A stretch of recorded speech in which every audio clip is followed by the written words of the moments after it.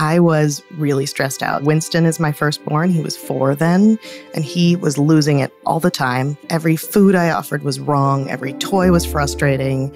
Everything made him mad, and I wasn't handling it very well at all either. I was erupting right back at him. We're screaming at each other. It's like we're both toddlers. And every night I would think to myself, wow, I messed this kid up. He used to be so good and sweet, and I'm a bad mom. I've ruined him. My pediatrician recommended therapy, even for a kid that young, 4. It was really effective. I also noticed how a therapist analyzed how I was speaking to my child was really similar to how language AI analyzes how humans speak.